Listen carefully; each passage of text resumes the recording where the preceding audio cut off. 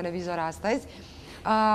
Ambasadorul Israelului vorbind nu doar despre faptul că se așteaptă ca acest conflict să dureze mai multe săptămâni. Ce vreau să vă spun e că războiul de Yom Kippur de acum 50 de ani a durat 2 săptămâni și tot a fost cel mai crâncen din istoria Israelului. Deci câteva săptămâni înseamnă practic, cred că nici nu ne putem gândi ce distrugere înseamnă acolo, dar veți vedea și ce spune și despre faptul că nu au știut serviciile izraeliene ce urmează să se întâmple.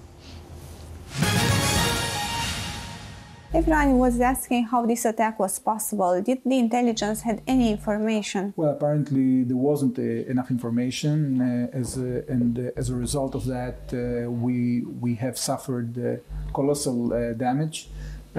But right now, what we have to do is to concentrate in defending ourselves, in attacking our enemies, and we will have to draw the lessons of what happened to us in the future. But right now, the Israeli security forces, the Israeli government, the citizens of Israel are concentrating in being resilient, are concentrating in containing the situation and in attacking our enemies in order to neutralize the threat. Benjamin Netanyahu proposed a government of coalition.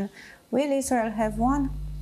Well, it's early to say. I think that in moments like that, all the citizens of Israel come together.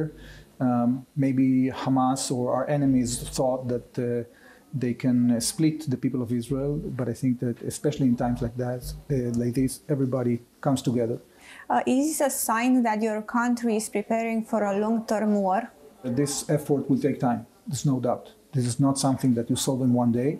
Lately, we've seen a lot of negotiations with the Muslim state, especially Saudi Arabia, and the final point was the recognition of the state of Israel. I'd like to ask you if this attack jeopardized the negotiations. Well, I don't know. It's too early to say. I think it might be even the contrary. What we are seeing right now, and all the world is seeing, is what are the dangers when you don't cooperate against such terrible terrorist, fanatic Islamic forces. So we see that Iran and their proxies are doing terrible things to the world. They are supplying the most dangerous weapons that are hurting people not only in the Middle East, but also in Europe. And everybody understands what are the dangers, and therefore actually this attack by Hamas, I think, is only going to bring those who have a common interest to establish peace and to cooperate and to create prosperity much more closer. Can it be any similarity between what happens in your country and what happens in Ukraine, for example, a long-term war? In the area of the Middle East, in which you have terrible fanaticism, and actually the forces of the fanatics are trying to destroy, they actually managed already to destroy several countries in the region. Israel is not going to allow these forces to destroy the state of Israel. We are going to defend ourselves. It might take time, but I'm sure this will not take years. It will take weeks and maybe more, but we will remove this